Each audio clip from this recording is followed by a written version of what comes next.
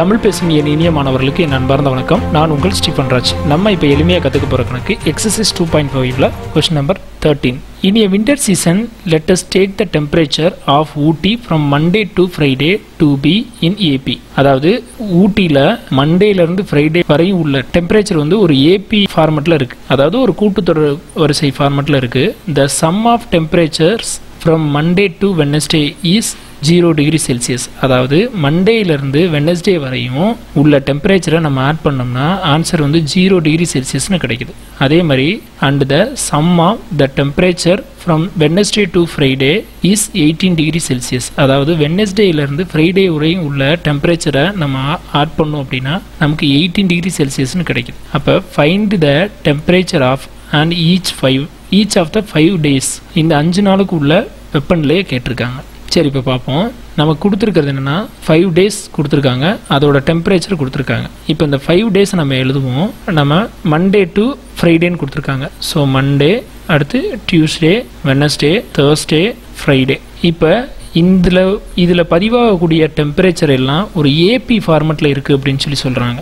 அப்போ இது முதல் நாள், அப்போ ஃபஸ்ட் டேர்ம். இது செகண்ட் டே, அப்போ செகண்ட் டேர்ம் ஆயிரும். இது தேர்டு டே, அப்போ தேர்டு டேர்மாக இருக்கும். அப்போ ஃபர்ஸ்ட் டேர்ம் என்னன்னு சொல்லுவோம் அப்படின்னா ஏன்னு சொல்லுவோம். செகண்ட் டேர்ம் என்ன சொல்லுவோம், ஏ ப்ளஸ் டி அப்படின்னு சொல்லுவோம். அடுத்து தேர்ட் டேர்மை ஏ ப்ளஸ் 2டின்னு சொல்லுவோம். அடுத்து ஏ ப்ளஸ் 3டின்னு சொல்லுவோம். அடுத்து இதை ஏ ப்ளஸ் 4டி அப்படின்னு சொல்லுவோம். ஸோ இதிலேருந்து இப்போ நமக்கு தேவையான டேர்ம்ஸ் எல்லாம் கிடச்சிருக்கு. இப்போ இதிலேருந்து பார்த்தீங்க அப்படின்னா ஃபஸ்ட்டு நமக்கு என்ன கொடுத்துருக்காங்க, த some of temperatures from Monday to Wednesday is 0 degree Celsius அப்படின்னு சொல்லி கொடுத்துருக்காங்க. அப்போ த some of temperature from Monday to Wednesday is 0 degree Celsius. இப்போ இதிலேருந்து நம்ம என்ன எழுதலாம், மண்டேலேருந்து வெனஸ்டே வரையும். அப்போ மண்டேலேருந்து வெனஸ்டேனா இதான், மண்டேலேருந்து வெனஸ்டே வரைக்கும் உள்ளதை ஆட் பண்ணோம்னா 0 கிடைக்கும் அப்படின்ட்டு இருக்காங்க. அப்போ இங்கே நம்ம என்னென்னு எடுத்திருக்கோம், ஏ ப்ளஸ் டி, ஏ ப்ளஸ் 2டின்னு எடுத்திருக்கோம். அப்போ ஏ plus D plus A plus 2டி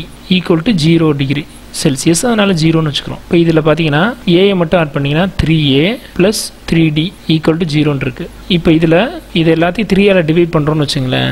3ஆல் divide பண்ணிங்கன்னா என்ன ஆயிரும், ஏ ப்ளஸ் டி ஈக்குவல் டு 0ன்னு வரும். இப்போ ஏயை மட்டும் இங்கிட்ட வச்சுக்கிட்டு இந்த டி எந்த சைடு கொண்டு போனீங்கன்னா மைனஸ் டின்னு மாறிடும். அப்போ ஏயோட வேல்யூ இந்த இடத்துல மைனஸ் டி அப்படின்னு கிடச்சிருக்கு. நெக்ஸ்ட்டு பார்த்தீங்கன்னா நமக்கு என்ன கொடுத்துருக்காங்கன்னா செகண்ட் க்ளூ என்ன கொடுத்துருக்காங்க, some of the temperature from Wednesday to Friday. இப்போ அதை எழுதணும். த சம் ஆஃப் டெம்பரேச்சர் ஷார்ட்டாக எழுதுகிறேன், from Wednesday to Friday equal to எவ்வளோன்னு சொல்லியிருக்காங்க, 18 டிகிரி செல்சியஸ்ன்னு சொல்லியிருக்காங்க. ஸோ இப்போ நமக்கு வெனஸ்டேலேருந்து ஃப்ரைடேன்னு சொன்னதுனால வெனஸ்டேலேருந்து ஃப்ரைடேனா இதான் வெனஸ்டே டு ஃப்ரைடே, இதை தான் நம்ம எடுத்துக்கணும். எவ்வளோ, 18 டிகிரி செல்சியஸ்ன்னு சொல்லியிருக்காங்க.